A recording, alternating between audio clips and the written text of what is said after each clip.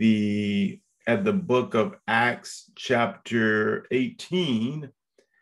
I'll look at various parts of chapter 18 this evening.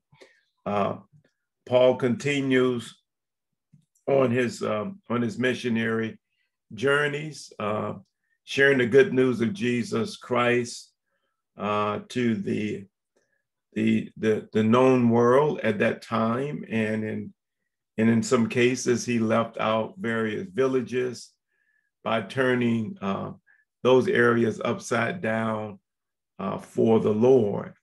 The Apostle Paul experienced and saw firsthand the supernatural precious works of our Lord and Savior Jesus Christ. And when we are engaged in the work of God, we're able to see God's supernatural works occur. When we're engaged in the works of God, when we are not engaged in the works of God, then we perhaps may not see God's supernatural works at hand. So as we continue to look to the scriptures, we see the Holy Spirit drawing people unto himself. Holy Spirit drawing people unto himself. And that same Holy Spirit is doing that great work even in our midst this very hour. So we're going to begin right at chapter 18, right at the top of chapter 18. Again, as we have looked at each of these chapters and have somewhat taken these verses or these chapters verse by verse, we see that there is a sincere commitment to serve the Lord, a sincere commitment to be so dependent on the move of God like never before. And so Luke, who is instrumental in writing the book of Acts, is using a special way to document many of these incidents and these various things that happen as the Apostle Paul would share with people. Beginning at verse number 1 of Acts chapter 18, it says, after these things, Paul departed from Athens and he came to Corinth. And he found a certain Jew named Aquila, born in Pontus, lately come from Italy, with his wife Priscilla, because that Claudius had commanded all Jews to depart from Rome, and came unto them. And because he was the same craft, he abode with them and wrought, for by their occupations they were tent makers. Now, what we learned from this introductory passage of scripture here is that the Apostle Paul become acquainted with Aquila and Priscilla, and they had one thing in common. I wonder if they had one thing in common at this point. I wonder if anyone can share with me what that one thing in common that they had. What was that one thing in common that Aquila, Priscilla, and the Apostle Paul had in common based on the scriptures we just read? Anyone want to give it a shot? One thing in common. Wait 10 seconds. Go ahead, please.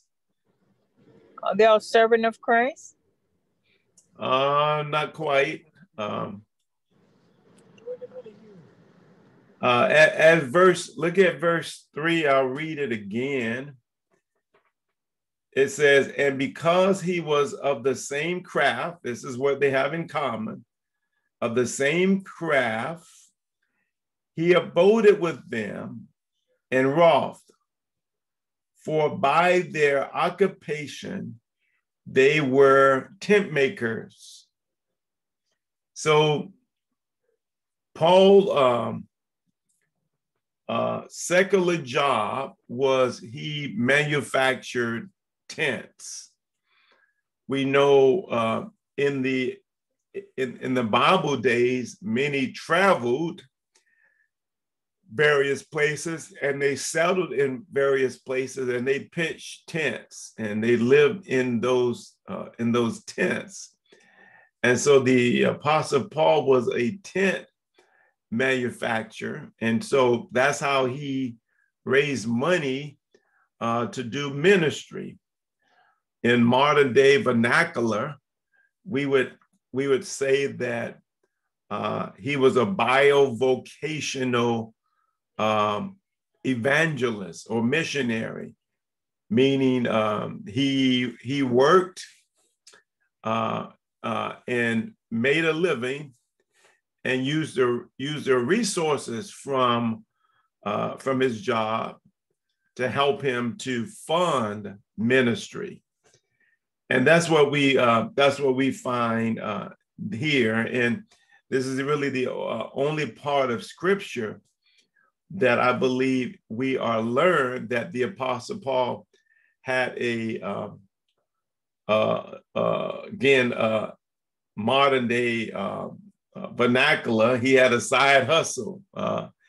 He was doing another job on the side in order to make a living, in order to take care of his needs, because the dollars that was needed for ministry was great, as dollars is great even today.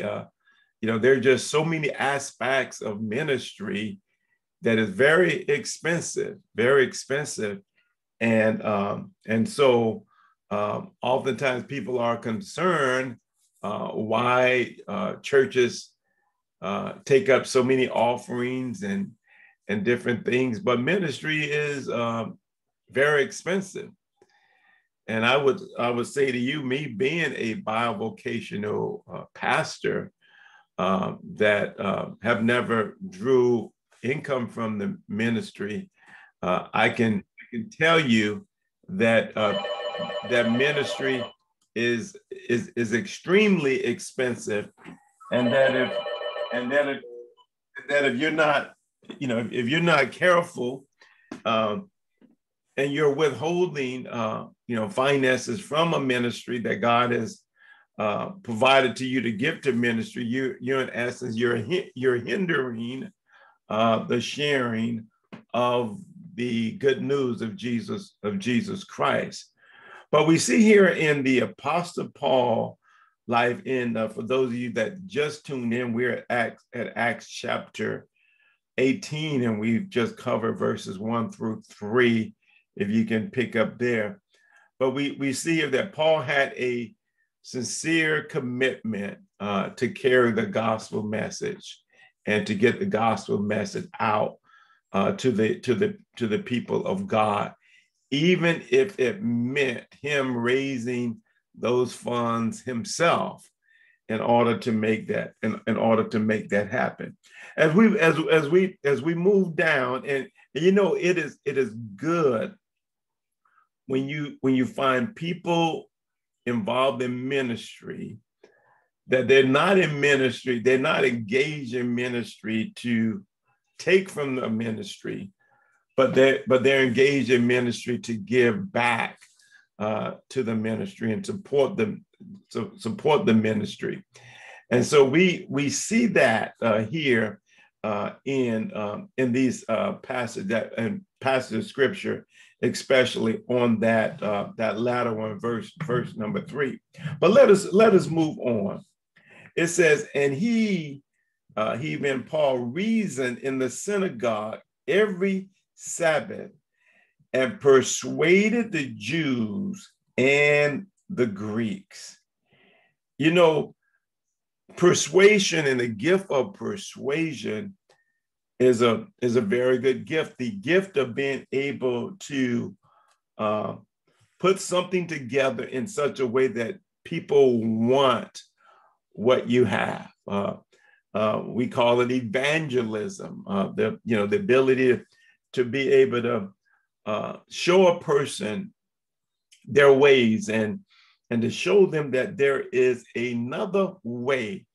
And so the Apostle Paul was very gifted in that. And so we see here in verse 4, and he reasoned, the scripture said, and he reasoned in the synagogue every Sabbath and persuaded the Jews and the Greeks. And when Silas and Timothy were come from Macedonia, Paul was pressed in the spirit and testified to the Jews that Jesus was the Christ. Obviously, there was some misunderstanding about who Jesus was. And so the anointing of God was upon the Apostle Paul that allowed him to convey the message that Jesus Christ was the true Messiah, that he was the one that they had been looking for, and that the Messiah had come and the Messiah had gone. Verse 6, and when they opposed themselves and blasphemed, he shook his remnants and said unto them, your blood be upon your own heads. I am clean from henceforth. I will go unto the Gentiles. In the Gospels, a nice lesson is taught about when you share the gospel message with individuals and they don't want it, that you somewhat shake the dust off of your feet and you move on. You move on. You know, the gospel message is never intended to be forced down someone's throat. That when we share the gospel message, individuals that decide they don't want to hear it, don't want to receive it, it's I don't want to say it's okay for them, but you've done your part. Our role is to tell, to tell, to go. That's our role. Our role is not to convict. Our role is not even to save, but our role is to tell. The scripture says, go and tell. Go and tell.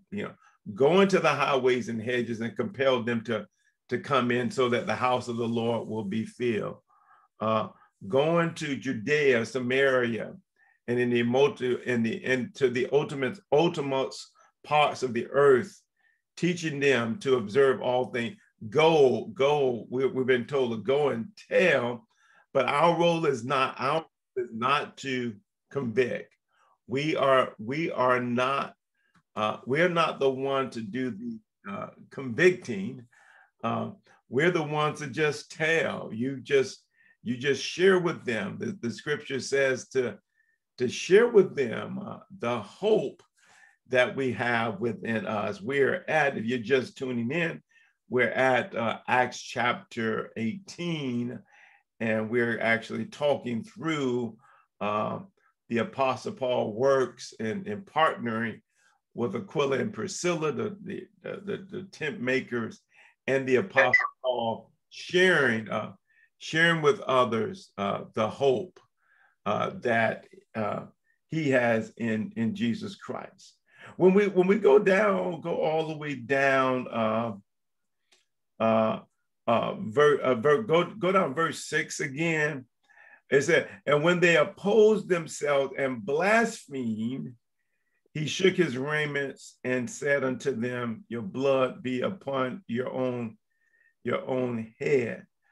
The word blaspheming is a very powerful word. The word blaspheming is similar to cursing the actual nature and the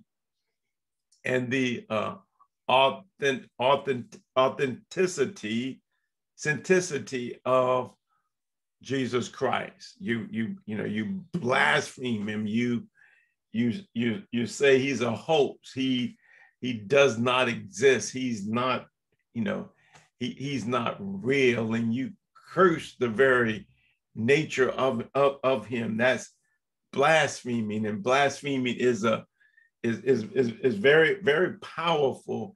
And when we see people practicing this, we know that they are caught up into some evilness that is very, very damaging.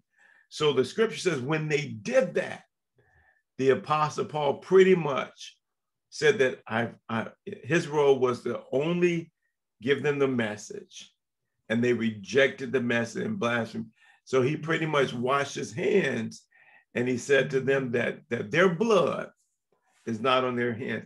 I want to share something else that just kind of came to my spirit, that each one of us, every single one of us listening in, we are responsible to share with others the hope that we have in Jesus Christ.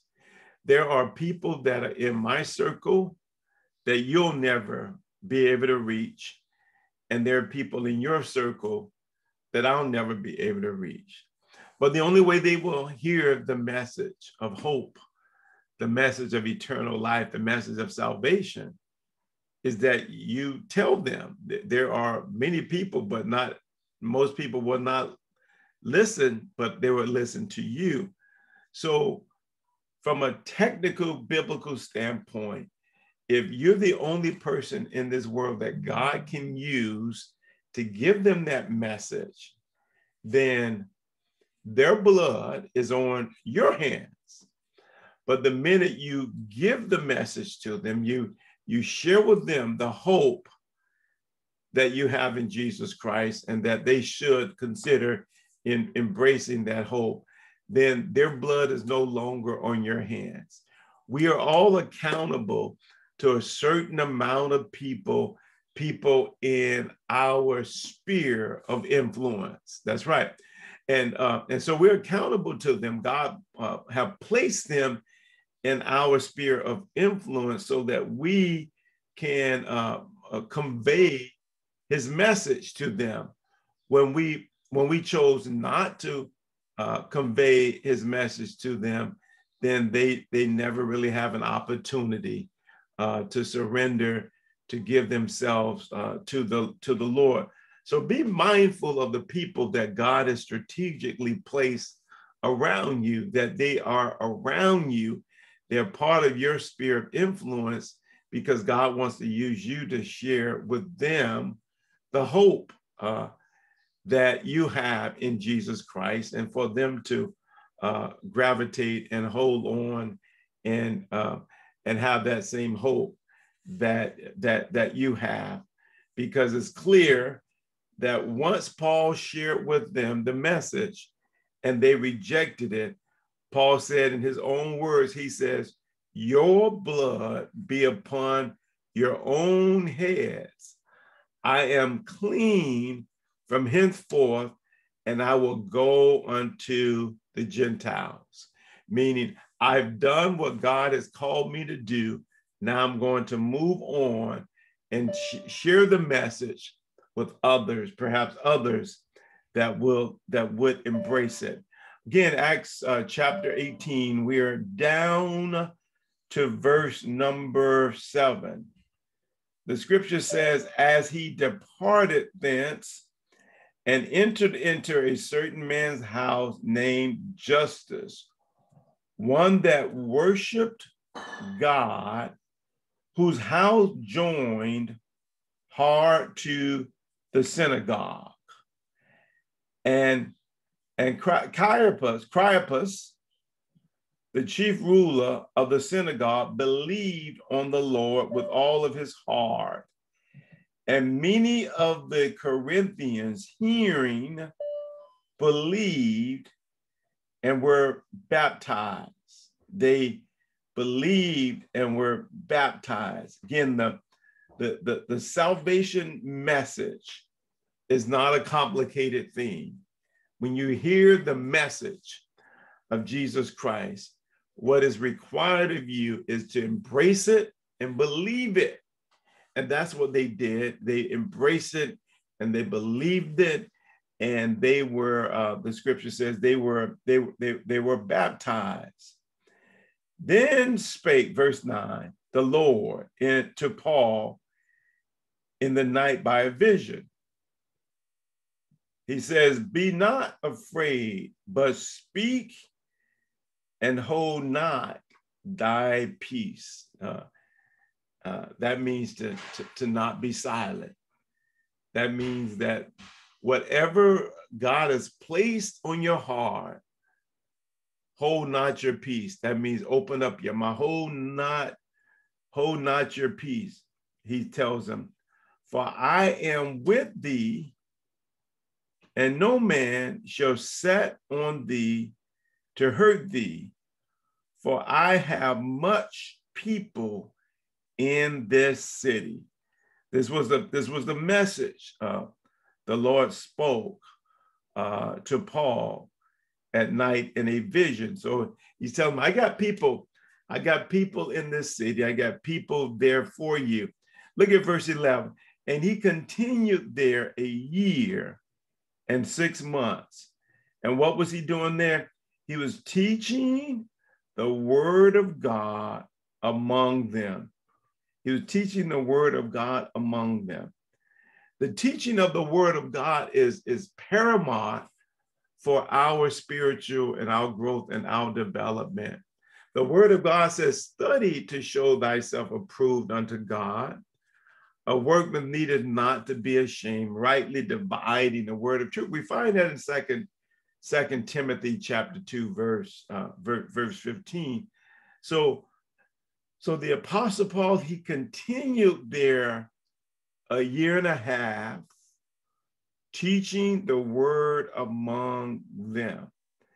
The only way that that you and I can get strong in the Lord, we get strong in the Lord by teaching and by being part of some teaching of the word of God. You know, the way that our faith is increased by hearing the word of God. The Bible says faith cometh by hearing, and hearing the word of God. You know, there are many things that can lift you up. There are great songs that can lift you up. There are great poems that can lift you up. There are great affirmations and readings and things that can lift you up. But there's only one thing that can truly transform you, that can truly change your life, and that's the word of God. There is much power in the word of God. For the Bible says the word of God is more powerful, more sharper than any two-edged sword.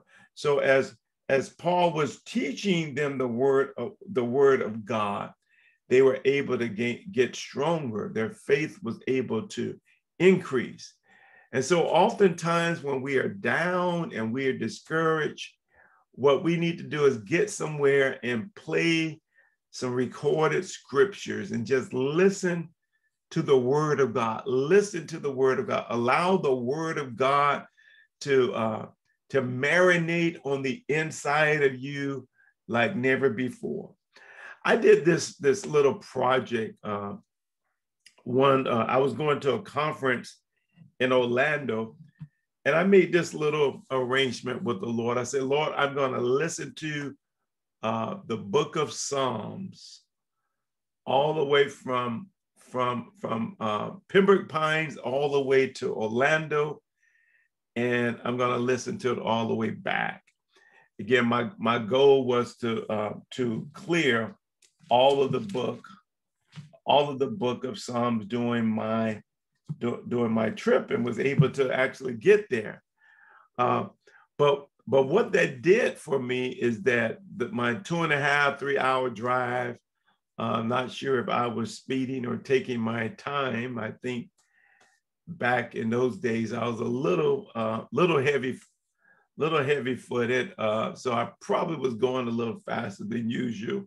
Now I adhere to the speed limit. I have made my contributions to sheriff departments and highway patrols and local police departments on tickets.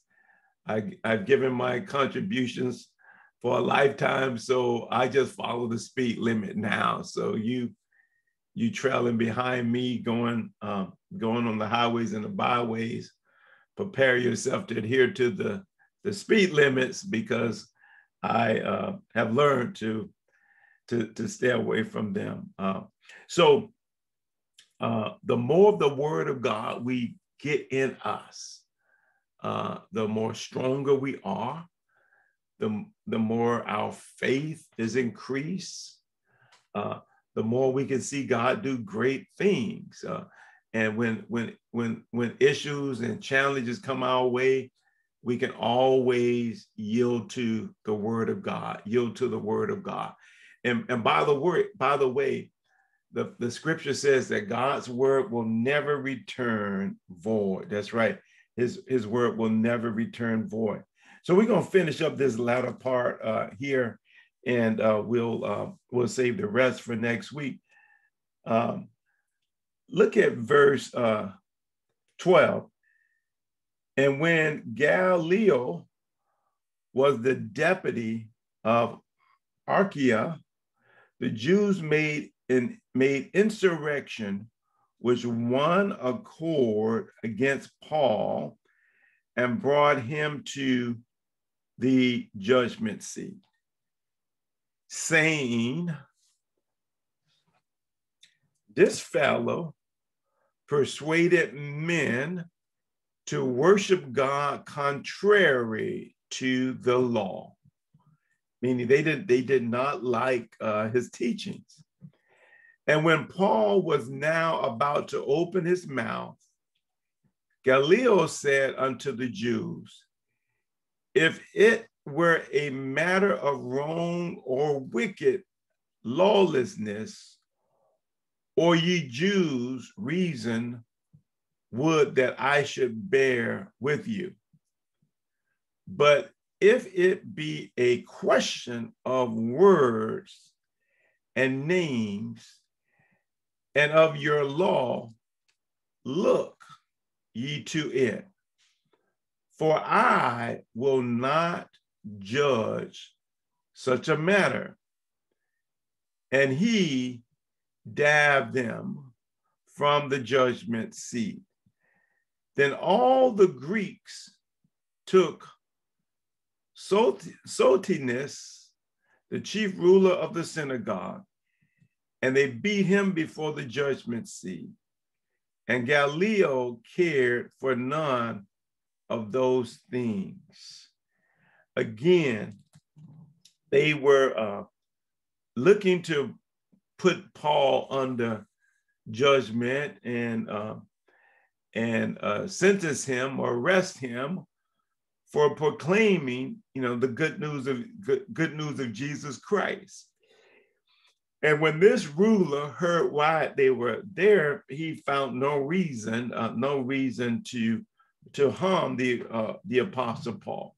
Now we know throughout this book, we see the Apostle Paul being involved in several things, but we do know for sure that he was always preaching the good news of Jesus Christ, without any doubt that he was very passionate about the message of Jesus Christ.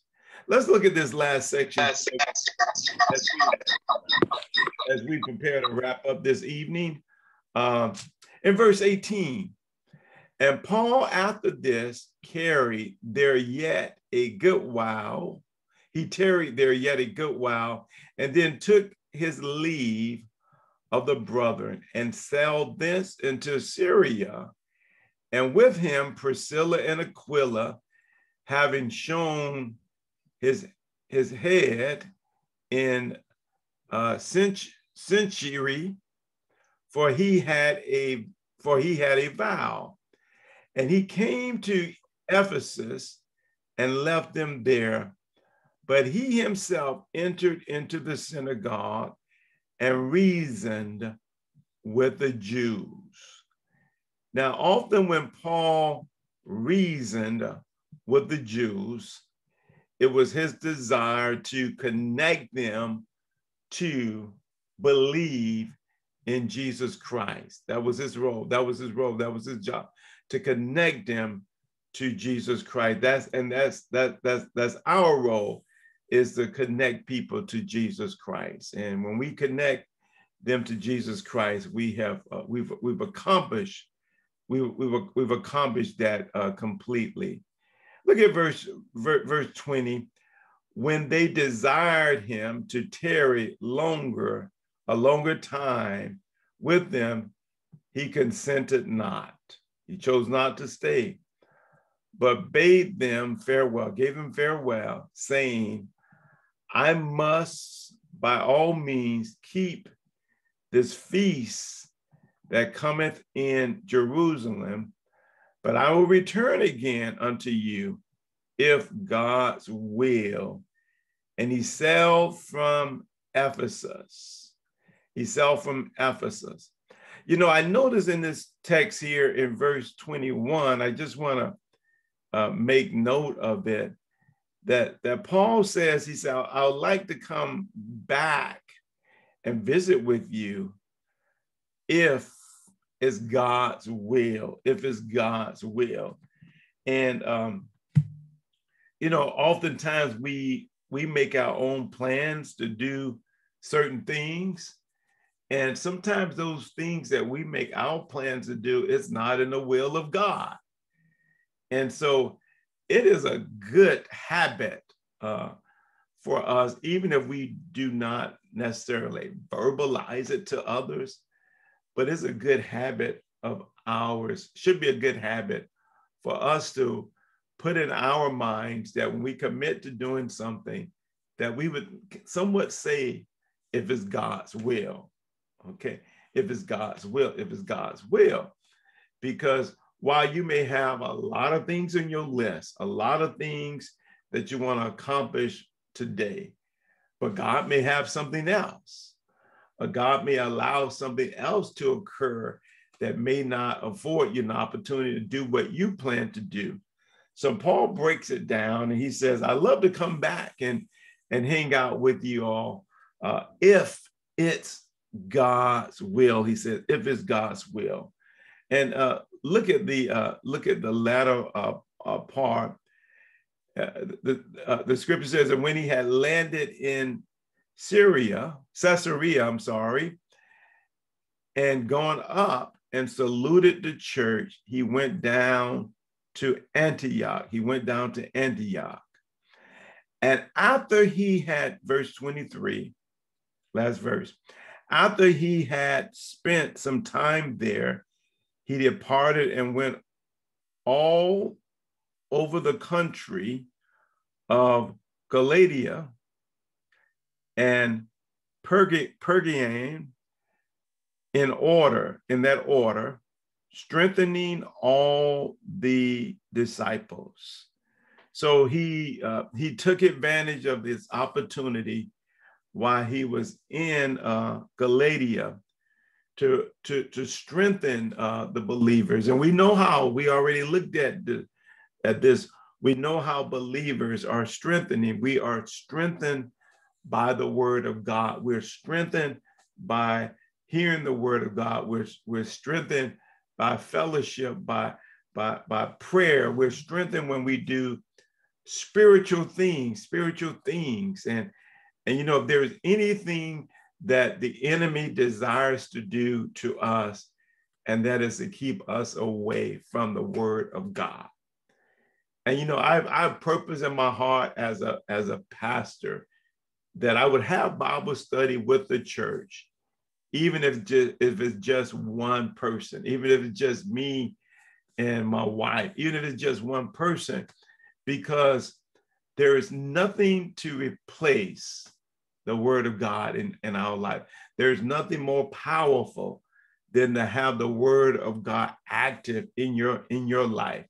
The greatest thing that we could ever do for ourselves is to give ourselves the word of God, give ourselves a dose of the word of God every day. There must be some spiritual involvement in our life every day to keep us growing and developing in the Lord.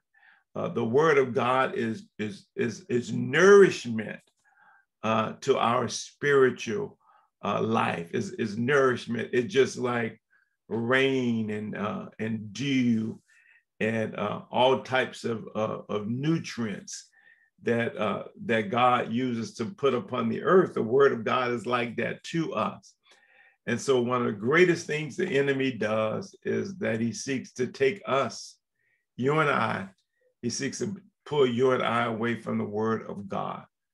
So we have the purpose in our heart that we're going to do everything we can to put the word of God in us. The scripture says, feed me until I want no more. The scripture tells us that we should hunger and thirst for righteousness. That's the word of God. That's the word of God. So this evening we covered several things. We've looked at the earlier part, we looked at Paul declaring himself to us, perhaps for the very first time, that he had an occupation, he was bivocational. He had an occupation in which he manufactured tents, and he sold tents, and he used the proceeds from selling of these tents to fund ministry. And this is a new area that we've learned about the Apostle Paul, being a tent maker, and he joined forces with this husband and wife tent makers, and they had some things in common. And we also see here that although he went to different places teaching and preaching the gospel message, not everybody received him. So if everybody didn't receive the Apostle Paul, we should be very careful and not allow our feelings to get hurt because others are not receiving us. But we've established in our readings this evening that we all have people in our sphere of influence. We all have people that God has placed in our lives for us to share with them the hope that is within you. Trust you would begin to think about some of the people in your sphere of influence that you've never ever shared with them the great hope that you have in Jesus Christ. Well, it's incumbent upon you to do so. Why not start right now? Because if you don't share with them the hope that's within you, then you're also like what the Apostle Paul said. If you don't share with them the hope and they're around you, then their blood is on your hands. So we want to be real careful with that. People in our sphere of influence, those are people that we see every day, people that we interact with every day, people that we may even love and appreciate. We need to share with them how much you love Jesus. Sometimes be transparent and say, you know, without Jesus in my life, I don't know where I would be today. Without Jesus guiding and directing me, I don't know what I would do. And so just saying something like that and sharing something like that to others can be so powerful, and could lead them and bring them to the saving knowledge of the truth. So we're going to pick up at verse 24 next week in our teachings, and we'll pick up in verse 24 as Apollos began teaching those about Jesus Christ and teaching them very, very effectively. I want to pause and see if there's any thoughts, any comments, any observations that any of you might have before we close out in prayer for this evening. Any final thoughts? Any final thoughts or comments? Go right ahead.